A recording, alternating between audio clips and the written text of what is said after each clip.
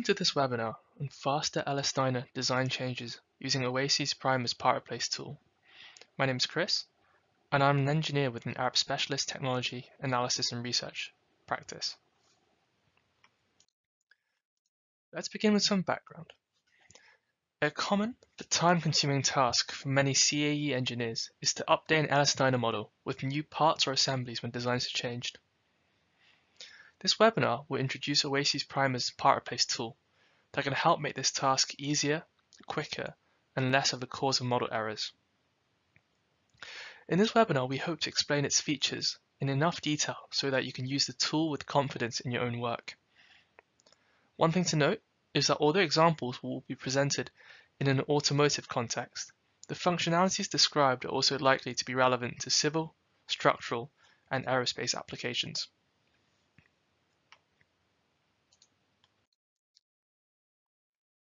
There are several situations that an engineer might be faced with which require the updating of an LS-DYNA model.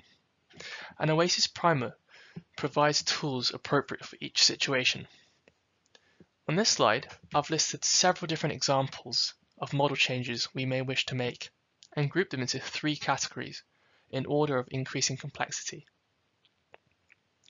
The first category concerns slight changes to part geometry. These may include transformations such as translations, rotations, and reflections, or we may want to make small changes to the mesh in a part, but decide that remeshing the entire part is unnecessary. These may include adding or removing holes or adding swages to a part. Another example might be the offsetting of some shelves after changing panel thickness. For changes like these, we'd recommend exploring some of Oasys Primer's mesh tools. The second category, and the focus of this webinar, concerns updates to an entire part or a group of parts in the model. These kind of changes might include replacing a part that's been fully remeshed using another piece of software, or we might want to introduce new parts or exchange assemblies. And it's likely in this category that changes would affect connections or multiple includes at the same time. And it is this second category where the part replace tool or the assembly replace tool is most effective. The third category concerns major rebuilds of includes. And for these kind of changes, we'd recommend looking at Oasys Primer's model merge and include replace capabilities. So, what is the part replace tool and how can we find it? The tool helps you replace one or more old parts with new ones from another model and assists with tasks associated with this process. This might include updating of section and material definitions, remaking of connections, or ensuring that things like non-structural mass get correctly reattached to your new parts. In terms of where to find it, the part replace tool can be found under the part keyword. And having opened the part replace panel, if in the course of your own work you'd like to look at more details, the link to the part replace section in the manual can be accessed via the question mark.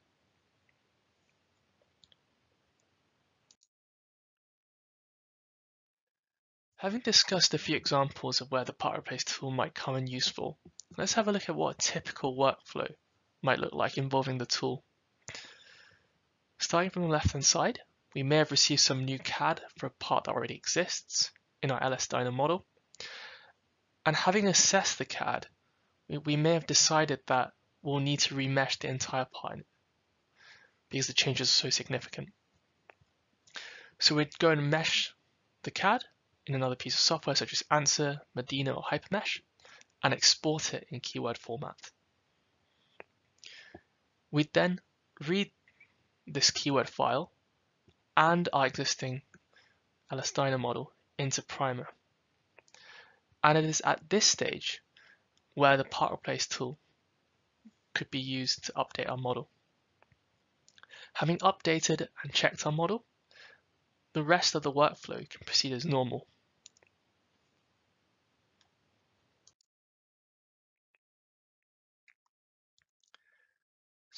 quick look at the agenda for today.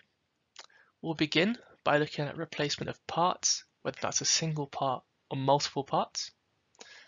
We'll then look at some of the options that are available with the part replace option and look at how these can be adapted to our project specific needs. And we'll wrap up the first section with a couple of live demos. The second section concerns the replacement of part assemblies, and again we'll look at some of the options that come with assembly replace and finish with a live demonstration.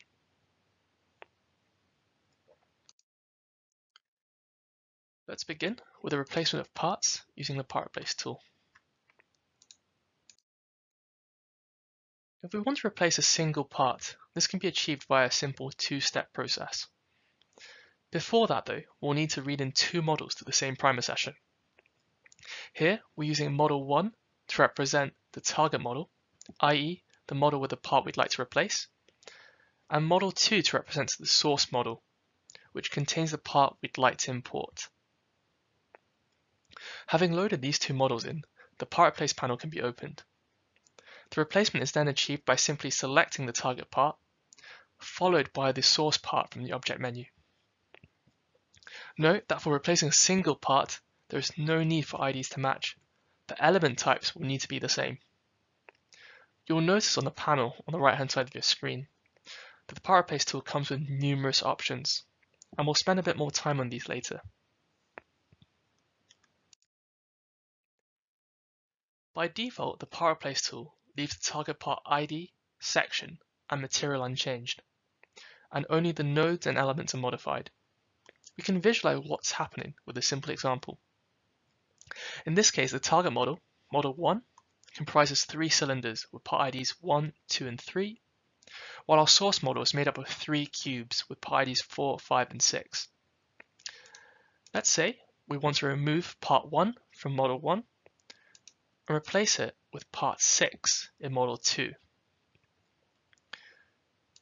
After completing the operation by clicking apply, we can see that the geometry of part 1 has been updated and its position now matches that of part 6 in model 2. Model 2, of course, is left unchanged throughout the whole operation.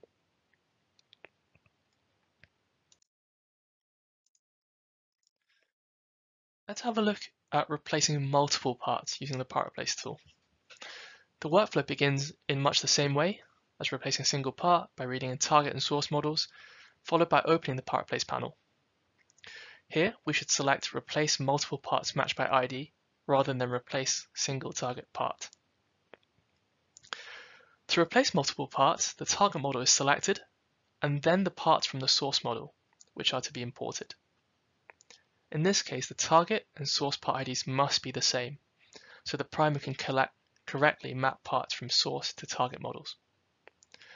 Note that although the element type of the matching target and source parts must be the same, a mixture of parts of different element types may be replaced in a single operation.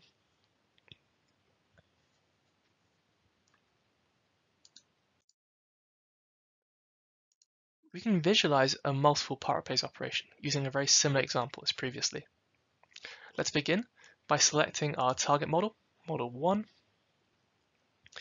This is then followed by picking out part IDs 1 and 2 from our source model. Note that in this case we've taken care to renumber parts from our source model so the part replace tool can correctly map parts onto the target model.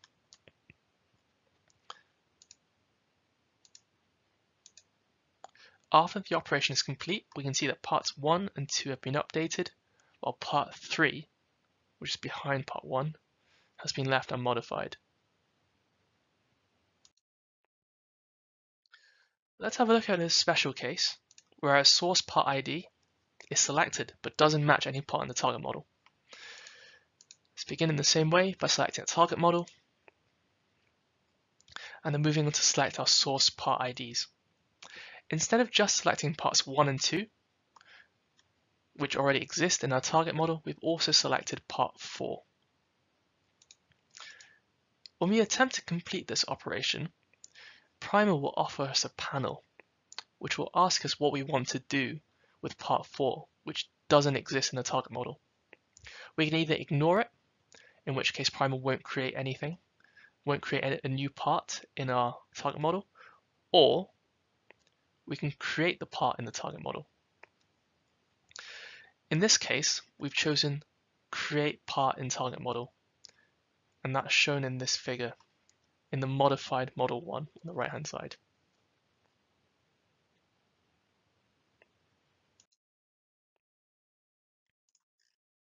We can also have a look at what happens when parts are meshed together or connected via constraints such as node or rigid bodies.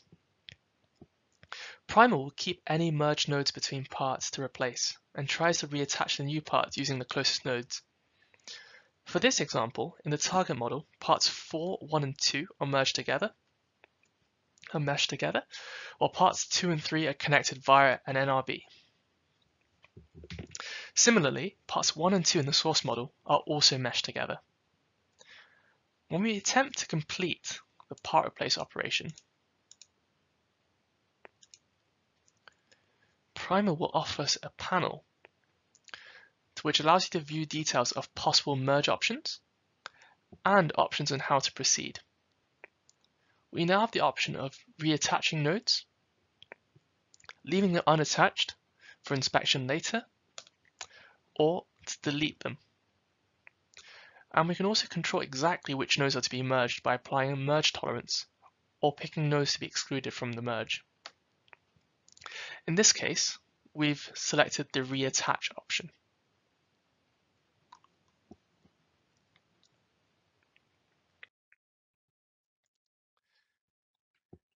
It's worth spending some time talking through the various options that come with Primal's part replace tool, whether that's single or multiple part replace. First, renumbering options. It may be the case that node and element IDs in your source parts are already in use somewhere in your target model. Primal will default to renumbering the clashing nodes and elements, starting with the highest +1 ID, unless you provide another starting ID. If include label ranges are used, Primal will apply that renumbering process after the part replace function if labels are found to be outside the ranges.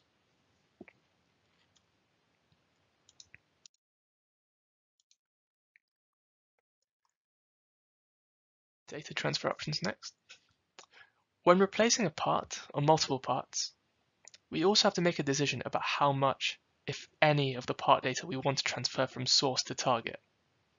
The default is that just nodes and elements are replaced, along with any initial stress and strain cards, which refer to elements in the source part.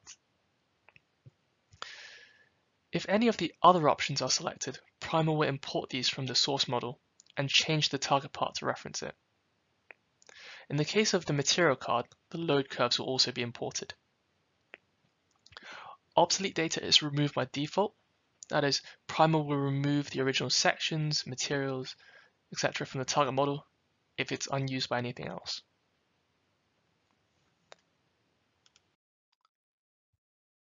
Various reattach options are available.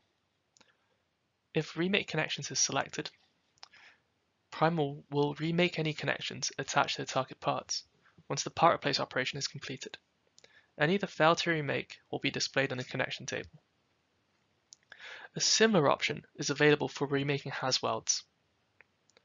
The null shells and solid part option is only available for single part replace.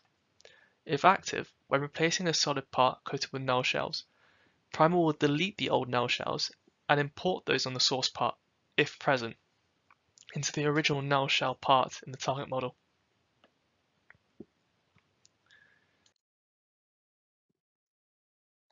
There are also other various non-structural and structural items that can be reattached. For these, Oasys Primal will determine the closest new node within a chosen tolerance and use node merge to reattach. For non-structural items, these may include star initial velocity or star database history node cards, and these may be referenced directly or by conventional node set. More on the node set in a few slides. Structural items that may be reattached include nodes attached to a structural element, or nodes on a star node or rigid body, or boundary SPC. Lumped masses can also be reattached, though note that the ones generated via an assigned mass definition are treated slightly differently. More on this later as well. The default is that all of these reattach options are turned on.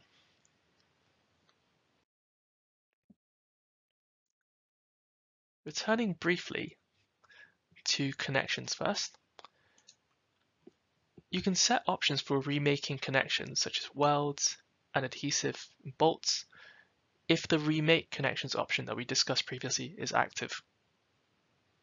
Additionally, you can either activate or deactivate the option to reform the free edge geometry for MIG type spot welds.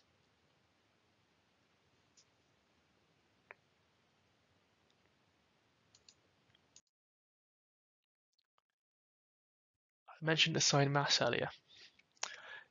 If the target parts are used in an assigned mass definition, by default, Oasys Primer will warn of this and offer the option to either recalculate, modify, or ignore the assigned mass. Alternatively, you can ask it to directly recalculate, edit, or ignore the assigned mass without any warning. The include for the masses created on the imported part will by default be that of the assigned mass definition, but you can choose to switch this to be the same include as the nodes of the part.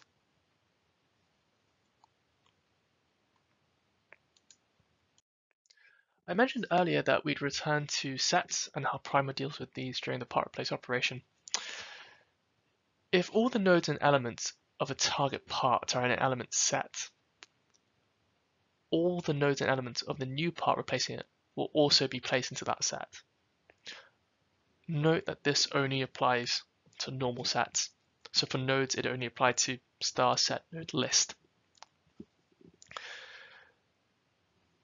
Any sets which are defined using star set node generate are treated slightly differently. Primer won't attempt to modify the contents of these sets, but it will check the contents before and after the part replace operation and report any possible errors to the user. And similar to all the other options we've talked through before, the user can choose to turn these checks or set reform operations on or off. A final note is that Primer will also warn of any empty sets and offer to remove them.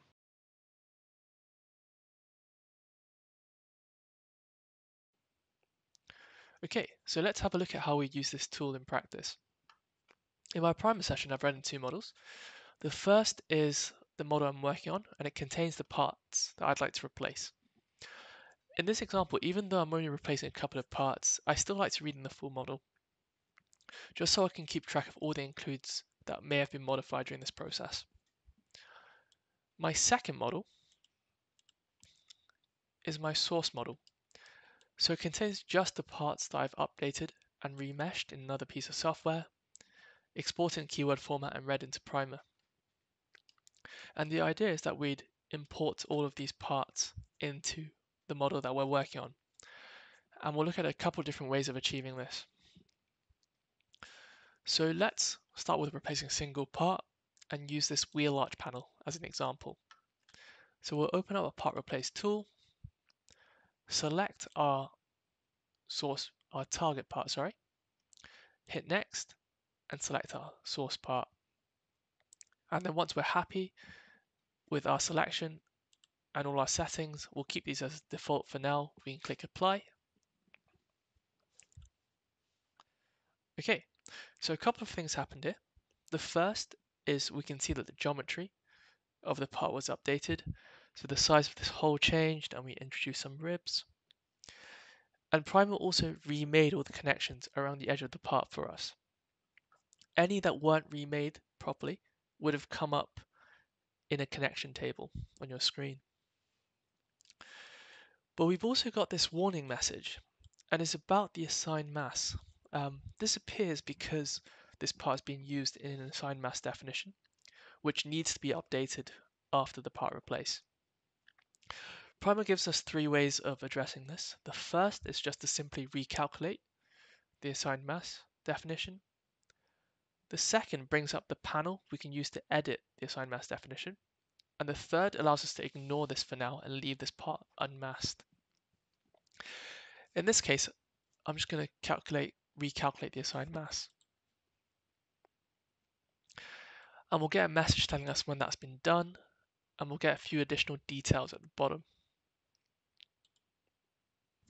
Okay, so that was fairly quick and easy. Let's have a look at how we can replace multiple parts at the same time.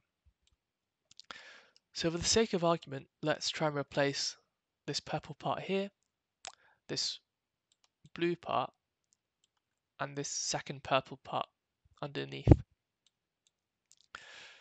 And if I toggle between the two models, you can see a few of the changes that have been made. So along the edge, we've removed some material. We've introduced some ribs on both the blue part here and also this purple part. Okay, so let's update our part replace tool to replace multiple parts matched by ID. In this case, we're selecting a target model rather than a target part. Primal will then bring us to our source model where we select the parts we want to replace. So here we should select the 3 parts that we've pointed out. And before doing this part replace, I renumbered all of these parts so that they match the corresponding part in the target model. Before I hit apply, I'm just going to tweak one setting, and that's this assign mass option here. Instead of bring up the warning message, because I know I'm going to ask it to recalculate the assigned mass anyway, I'm just going to adjust that option here so that we can skip the warning stage. But I'm going to leave everything else alone and now hit apply. Okay, so a few things for us to address. The first is this node merge action panel that comes up. Let's take a closer look at what's happening here using the generate view button.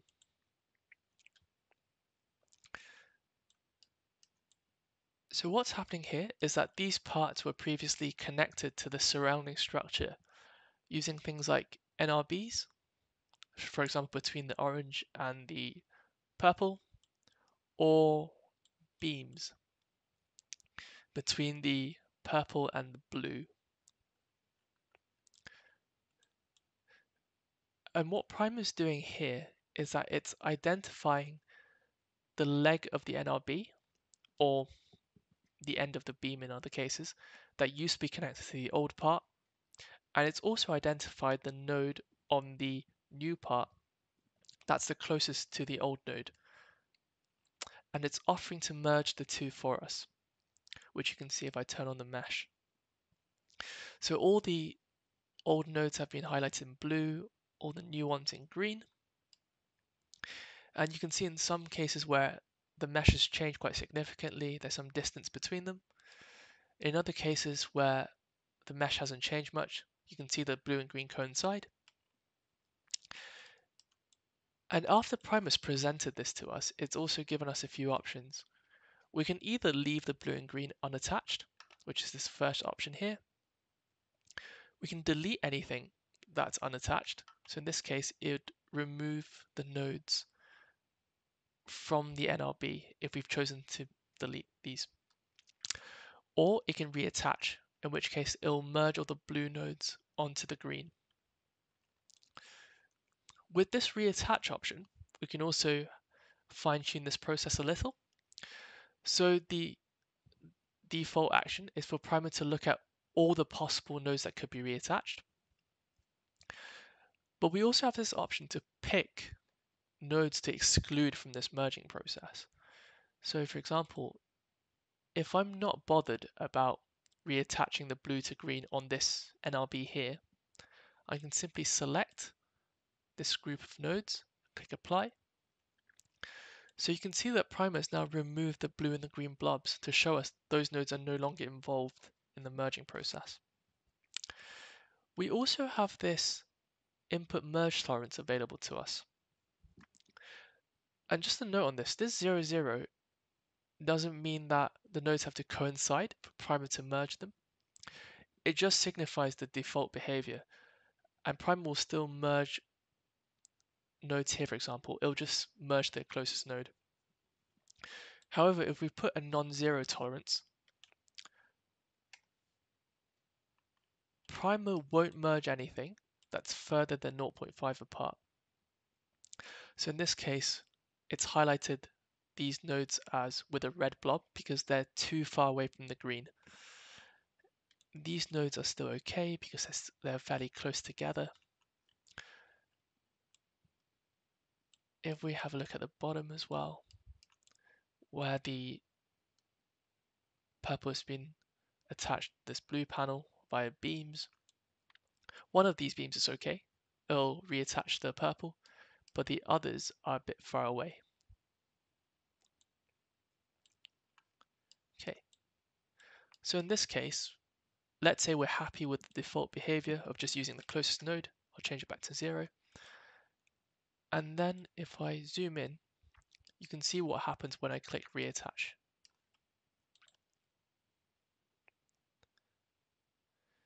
So you can see these nodes here were reattached to the NRB. And it's also brought up this delete items menu. And if I sketch what nodes are candidates for being deleted, you can see a group of 4 nodes here. And they're the 4 nodes that we excluded from the merging process earlier. So these nodes are currently just legs of an NRB that aren't attached to anything. So we can delete these as well. Okay.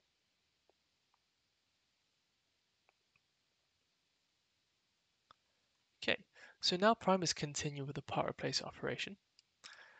And 2 things have popped up.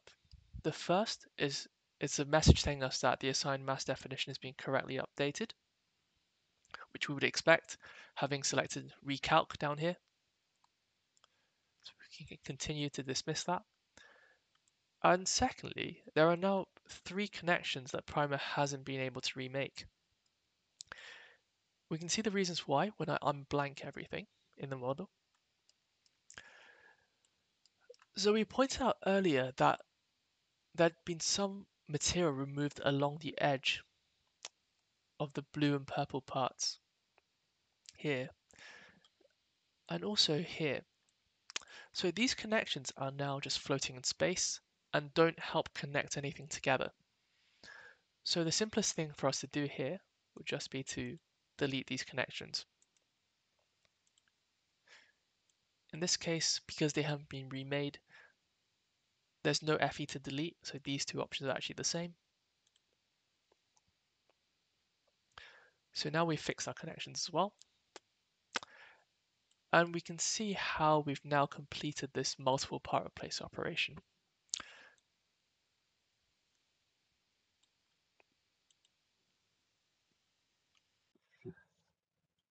Let's move on to the last section, replacement of part assemblies. Multiple part replace is an effective option when there's good mapping between target parts and the source parts which replace them. By this, we mean that there are the same number of parts and that their geometry is also quite similar. In such a case, the remake of old connections in the target model will hopefully give the correct connectivity for the new parts. However, this isn't always going to be the case, and I've listed 2 examples here. The first is if new parts are very different shape to the old, so that existing connections cannot be reused. Secondly, if 2 parts are replacing one and the worlds that join them do not exist in the target model.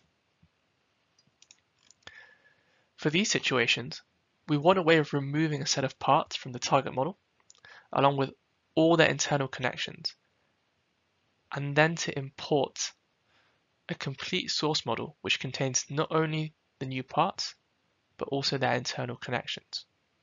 We refer to this process as replacing a part assembly.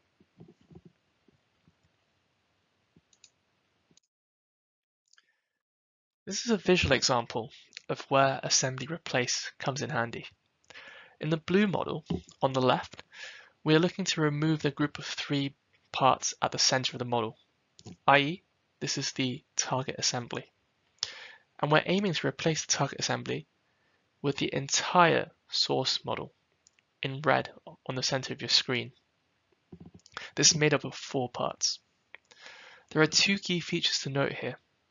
The first is the difference in how the parts are connected internally.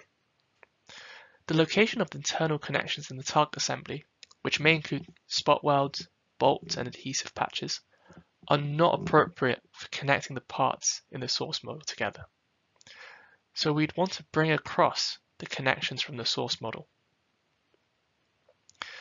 However, we can see that the external connections, that is, those between the original target assembly and the rest of the model, are in the right place and can be used to connect what remains of the original model to the new source model.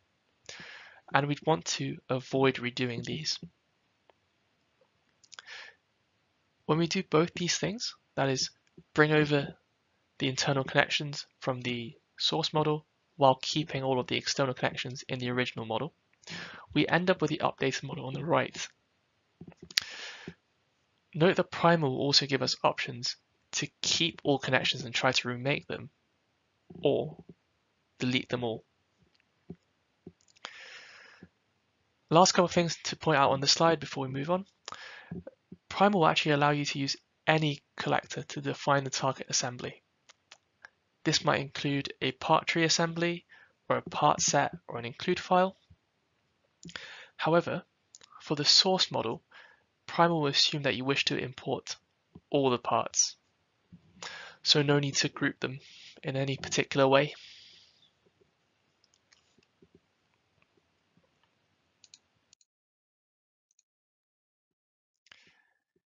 In a very similar manner to single or multiple part replace, assembly replace comes with a set of options for data transfer for parts. 2 different situations might arise. The first, if a part ID in the source model matches an ID in the target assembly, we can either keep the part data from the target model or import it from the source model. Notice that these options give you the choice of bringing across just some of the part data. For example, you might want to bring across a new section definition because your panel thickness has changed, but not the material because it already exists in your target model and you want to avoid a duplicate material card. However, in the second situation, if no matching part ID is found, Primer will automatically bring everything across from the source model.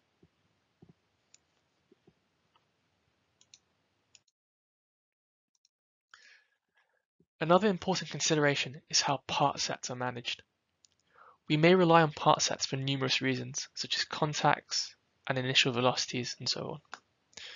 We'd want to ensure that all of the additional parts we've introduced via assembly replace are in the relevant part sets. One way of achieving this is to define our part sets using star set part list generate, which is a way of defining a part set by providing a range of part IDs to the set definition.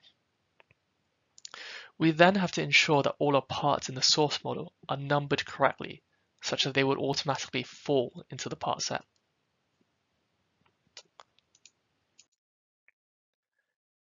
It's not the only method though. If we're using a standard set part list, if all the outgoing parts are in a set, then all the incoming parts will be placed into the same set automatically.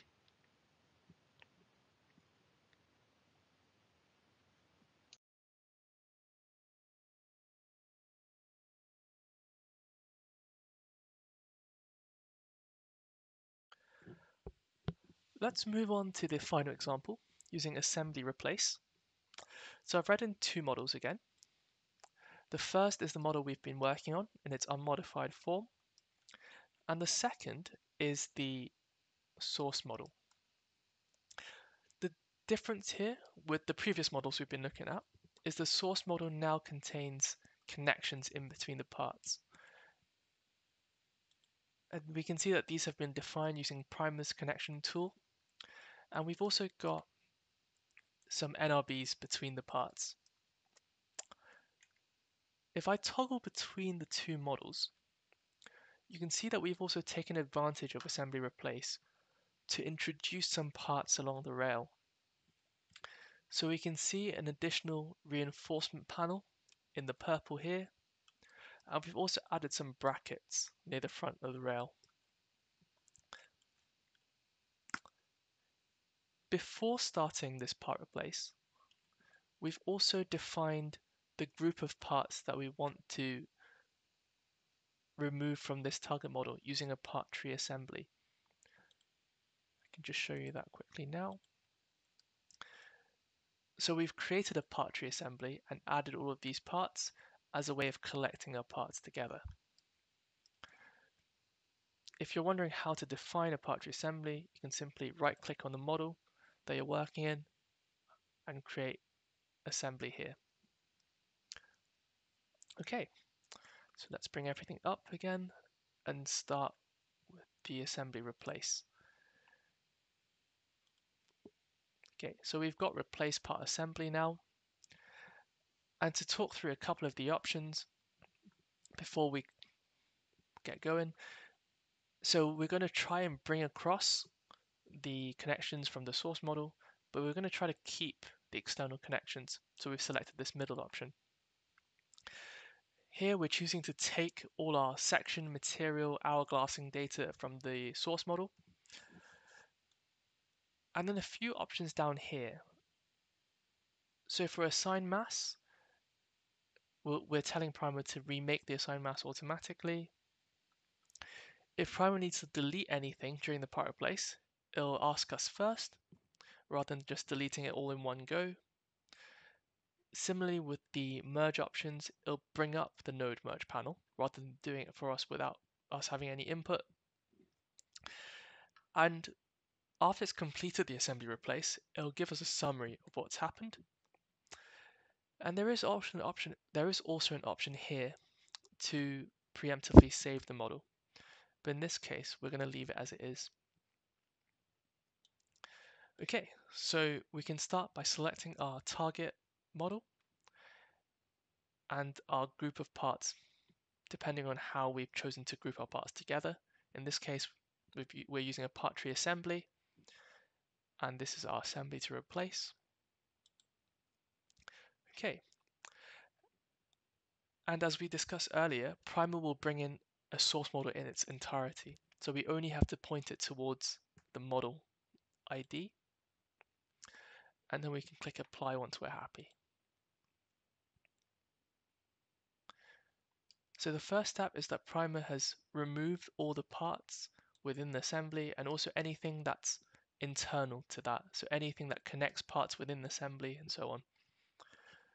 So if we're happy with that, we can delete the selection, click continue. And as before, it's offered us this nodal merge panel.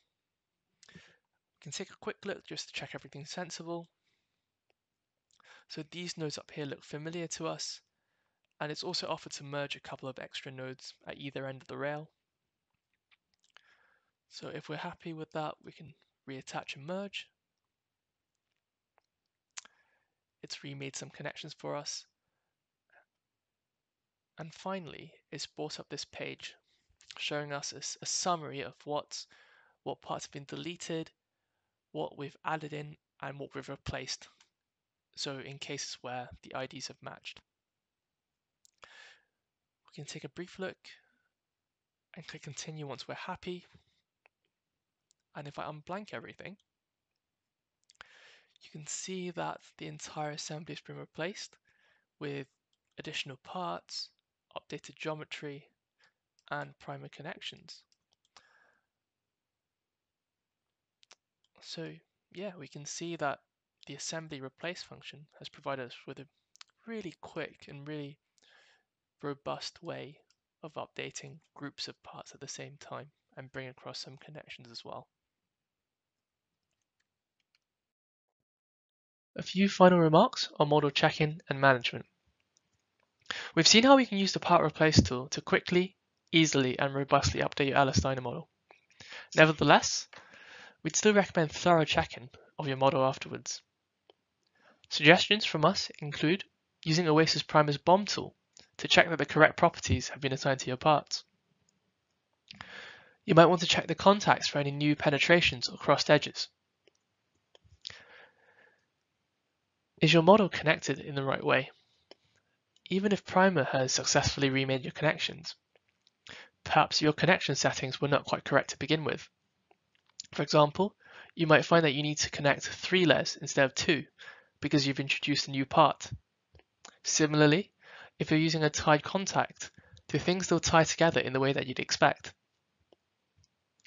Has any forming data been lost? For example, if an old panel had initial stresses and strains on the elements, but your new panel doesn't, you might find that you need to remap your forming data. Do you need to recalculate any non-structural mass that you've added to your model? This might especially be the case if assigned mass definitions weren't used, so no warnings were given during the part replace operation. Additionally, you might find that built-in checks within Primer, such as element quality or collapsed shells, are especially useful after your node merge operations. And you might want to follow up with a visual check for any cracks in your mesh. In terms of model management, a couple of suggestions from us. We'd suggest just writing out the modified include files using the find modified function within Primer. This is also a useful check that any new parts, sections, materials, etc. have gone into the right include. And you might want to make a record of what was changed in the log file so that others who work on the model after you can follow what's happened. One way of doing this is by using Oasys Primer's analysis tracking tool.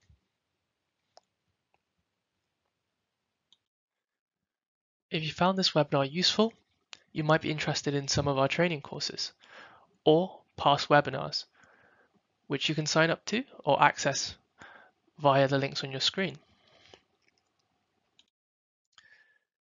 You might be interested in keeping up with our latest news and wish to sign up to our monthly newsletter.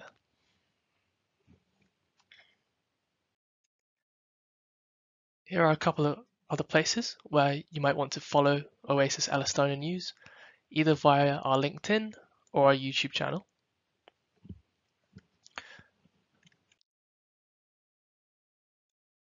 And finally, a few details for DYNA support, which vary depending on your region. Thank you very much.